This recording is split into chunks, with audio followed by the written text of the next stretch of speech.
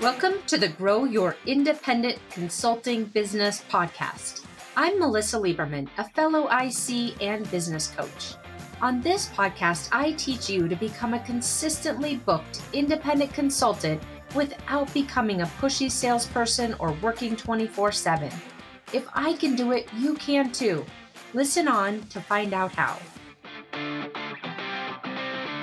Welcome to this week's episode. Today we're talking about personal branding for independent consultants.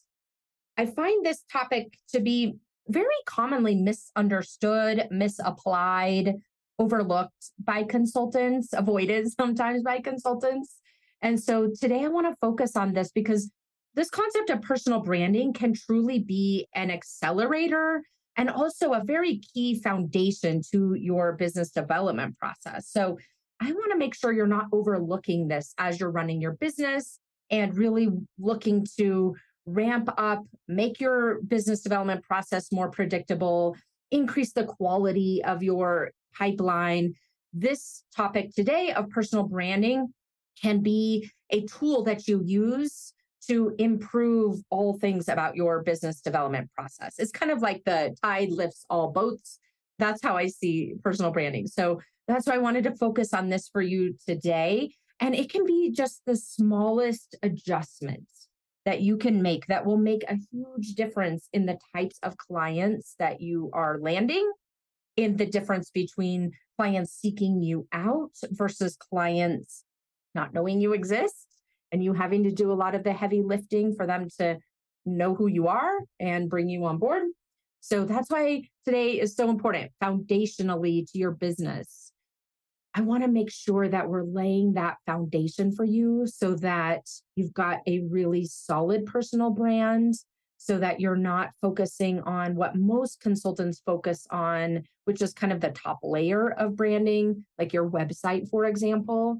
That's certainly part of branding, but it's really more of a reflection of your brand versus the meat and potatoes of your brand, if you will. So I want to help you today really think about your personal brands, probably in a way you haven't thought about it ever, or at least in a long time, and put this practice into place so that ultimately you're starting to stand out as a consultant and become sought after for what you do. And also so that you avoid spending money prematurely on things like new websites, thinking it's going to create pipeline for you or move the needle, when in fact, what I'll share with you today will make much more of an impact on your business here in the short term. So that's what we're going to be talking about today on episode 101. So fun. We're in the hundreds. Before we get going, I want to share with you a couple of resources actually that are complementary to today's episode. You know how important it is. I emphasize this so often. So many of you tell me I'm listening to you on the weekends when I'm taking a walk, or I'm listening to you when I'm driving to a meeting. That's how I consume podcasts also. But I also want to make sure that you're not just consuming this, that you're also putting it into action. And so with that, that's why I always love sharing some complementary resources in addition to the show notes so that you can go put this into action. So 2 resources for today. The first is I've written a blog about this personal branding for consultants. And so in addition to today's show notes, you can go find that blog and it'll walk you through so many more details, step-by-steps, things like that, that will complement what I'm sharing with you today.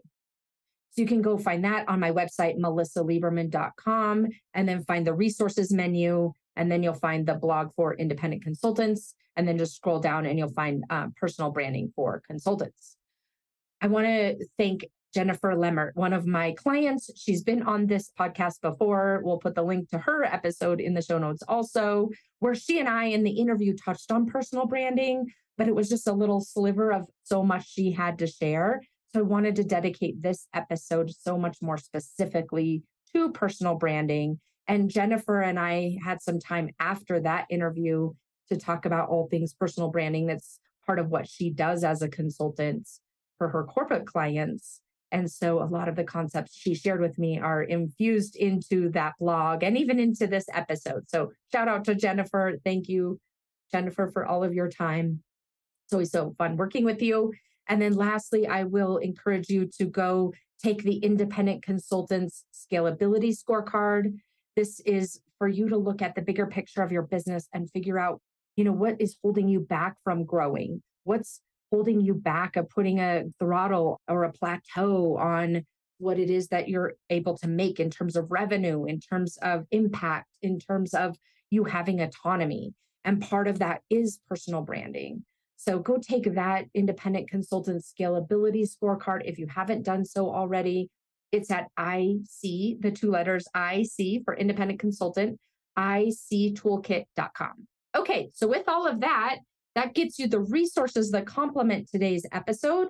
And now we're going to dive in. So what is the agenda for today? The agenda is we're going to talk about, first of all, just get on the same page. What is personal branding for consultants? If it's not my website, what is it? What is personal branding for consultants? I'm going to break it down for you into really just a sentence. What is personal branding? And we're going to talk about each element of that definition and how it relates to you and your business. So it gives you really a high level roadmap about how to approach personal branding and helps you to see what is overlooked from that aspect. And then we're going to talk in more detail about what gets in the way. So what is overlooked, and in turn, what you want to be focusing on to have an effective, powerful, impactful personal brand. So ultimately, people think of you first when they need help with the problems that you solve and the results that you help them achieve. Then I'll share with you the steps to put this personal branding into action for your business. And we'll wrap up with something that I think is definitely worth staying for to the end, which are the 5 questions to ask yourself so you can refine your personal brand and become that sought after consultant for what you do. And ultimately grease the skids for your business development processes. Okay, let's start out with what is personal branding. Most of us think, as I've alluded to, it's our website or maybe the content that we create, incorporated with the headshot that we've taken or had someone take, or the brand photos that we've had someone take for our website, or even how we talk about ourselves, like our elevator pitch or the way we introduce ourselves. Those are commonly thought of as the personal branding elements. What I want to share with you today is that those are really a reflection of your personal brand.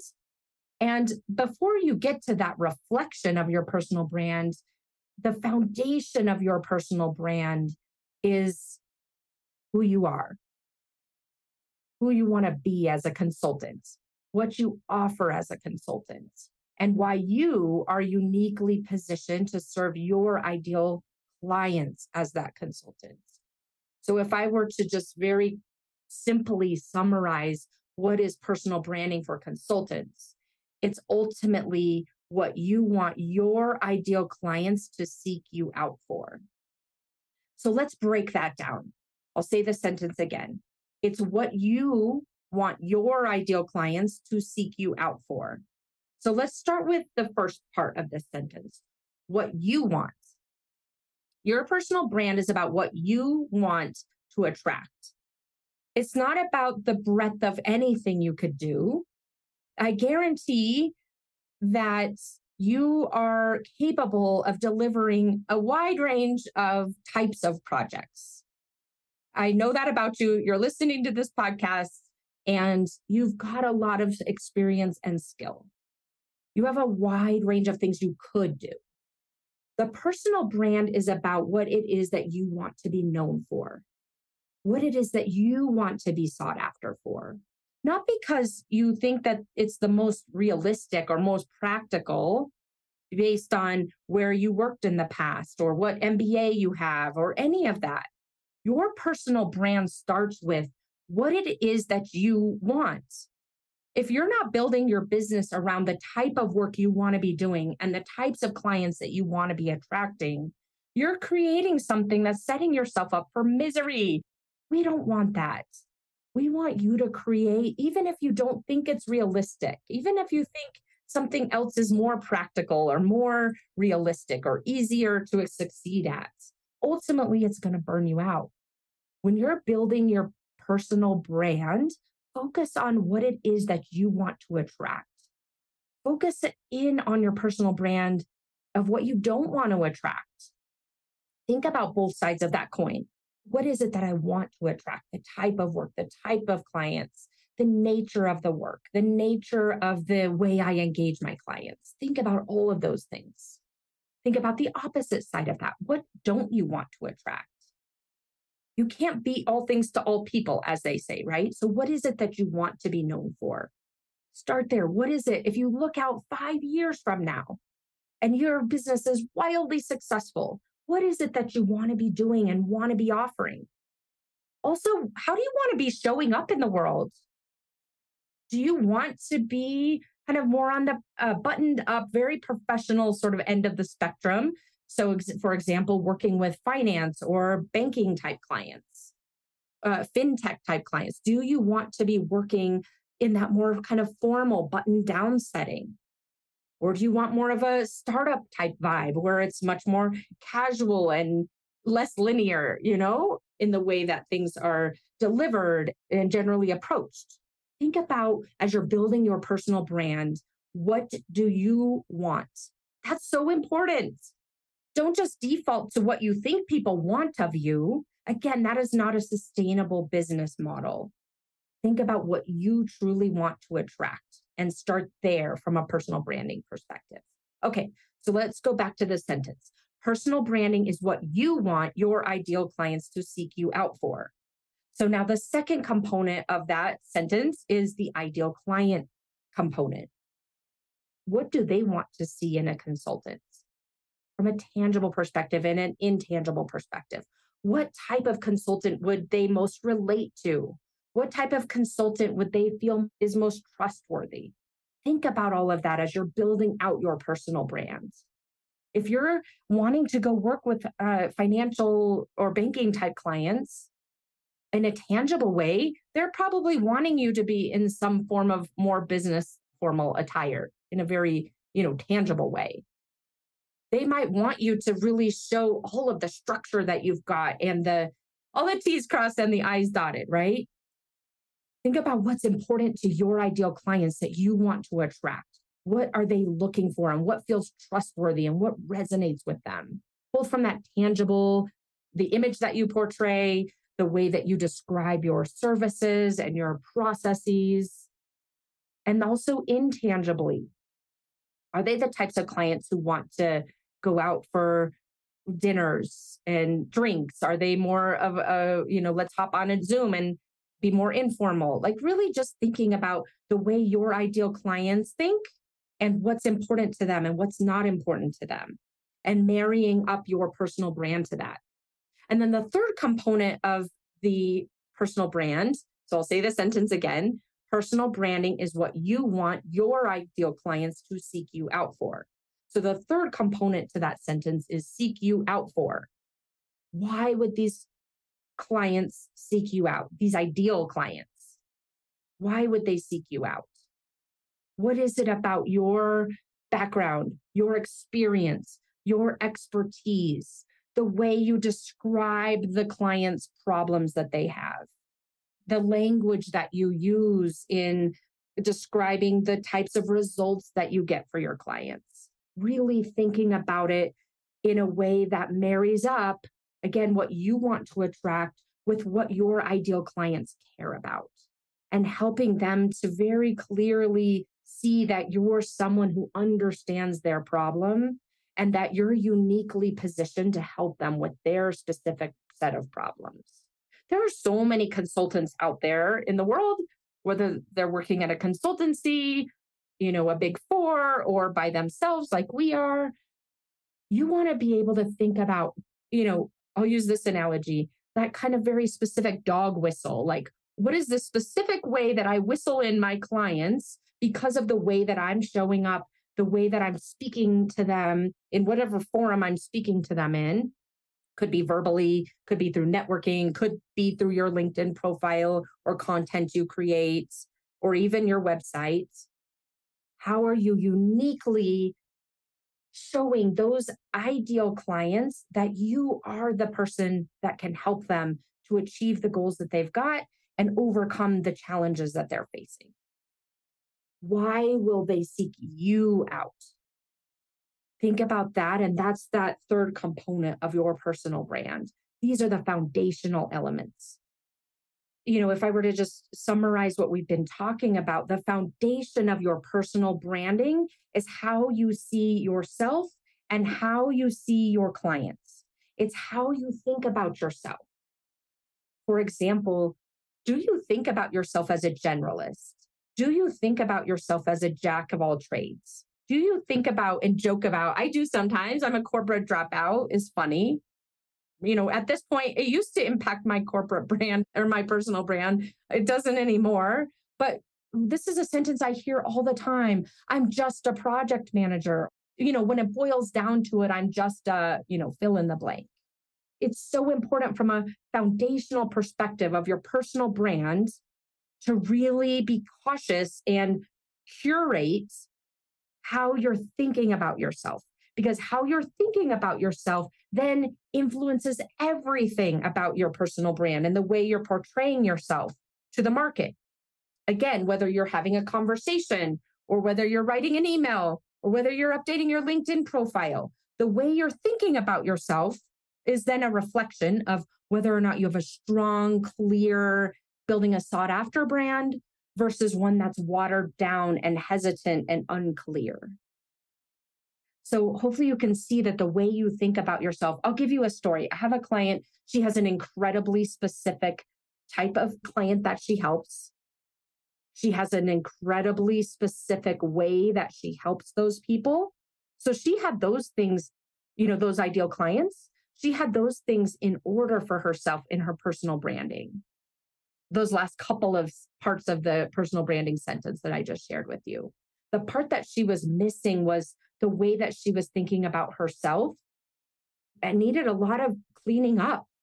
That's how we mostly focused on with her coaching, cleaning up that she was not someone who was just start learning to be a consultant, even though her business was, maybe only 18 months old, helping her to see that she is the expert in this area, that she is someone that those clients can trust, even though other people might have been doing it longer than she had.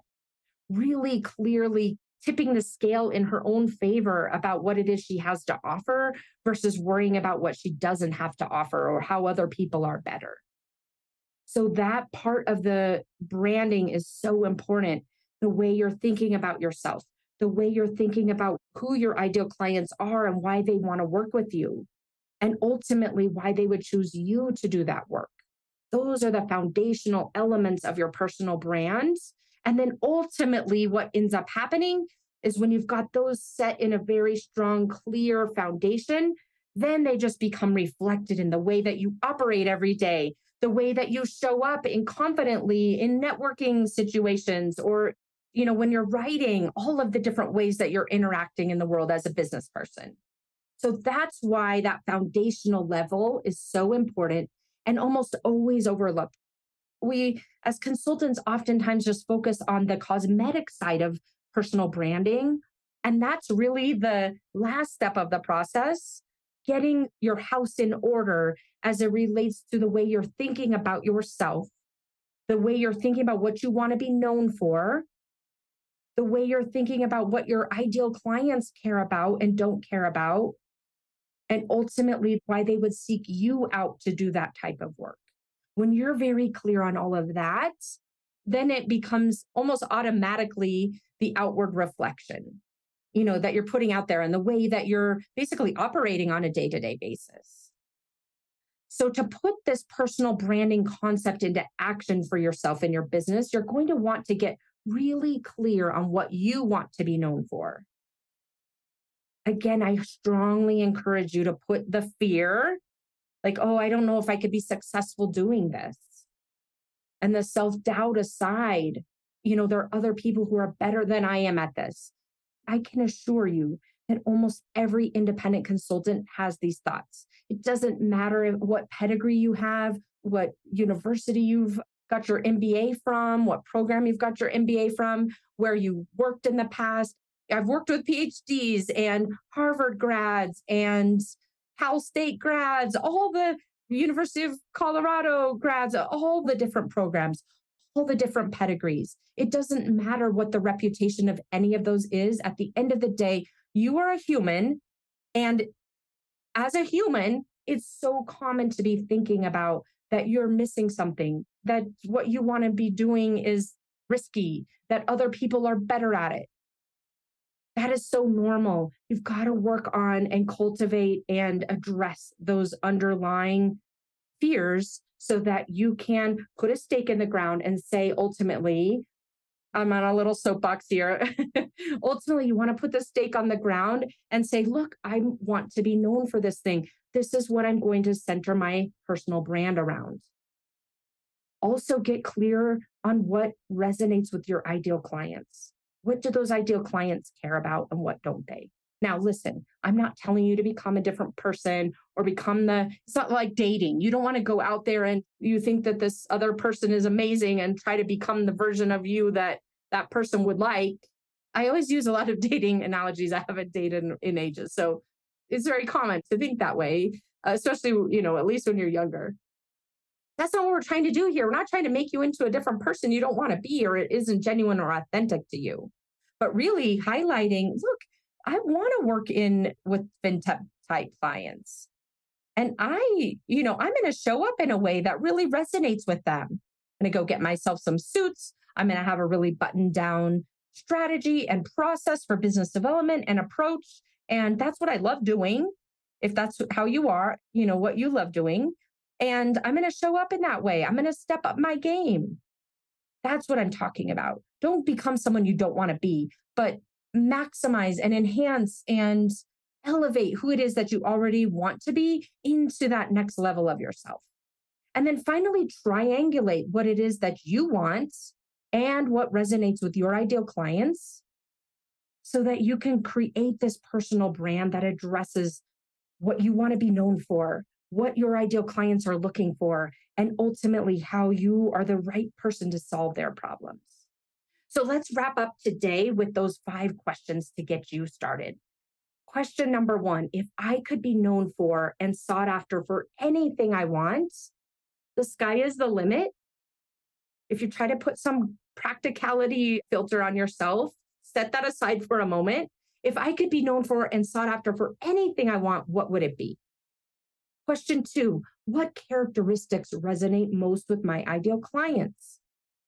Question 3, what 5 words describe the vibe or the energy that I want to exude that makes me feel like the best version of myself and will resonate with those ideal clients? Question 4, what pieces of your business development process can you adjust to reflect this new personal brand you're building? I don't even want to say new personal brand. It's just a deeper personal brand. And then question 5, what pieces of your delivery approach can you adjust to reflect this deeper personal brand? Get yourself a notebook out, spend some time answering those questions today, and then go put that into action in your business so that you're deepening your personal brand. You're feeling more like the version of yourself who is sought after for what you want to be sought after for. If you don't believe it, no one will. And that you're creating that version of yourself that really resonates with your ideal clients. And ultimately, they're seeking you out for what it is that you do and what you offer and how you can help them. So that's what I have for you today. Go put this into action. Be sure to go read that blog that I shared with you. The link is in the show notes. So you can take this to an even deeper level. While you're on my website, you can take this scorecard for scalability. And I will see you again next week. Take care. Thanks for joining me this week on the Grow Your Independent Consulting Business podcast. If you liked today's episode, I have 3 quick next steps for you. First, click subscribe on Apple Podcasts or wherever you listen to make sure you don't miss future episodes. Next, leave me a review in your podcast app so other independent consultants can find and benefit too. And finally, to put the ideas from today's episode into action, head over to melissalieberman.com for the show notes and more resources to help you grow your consulting practice from your first few projects into a full-fledged business. See you next week.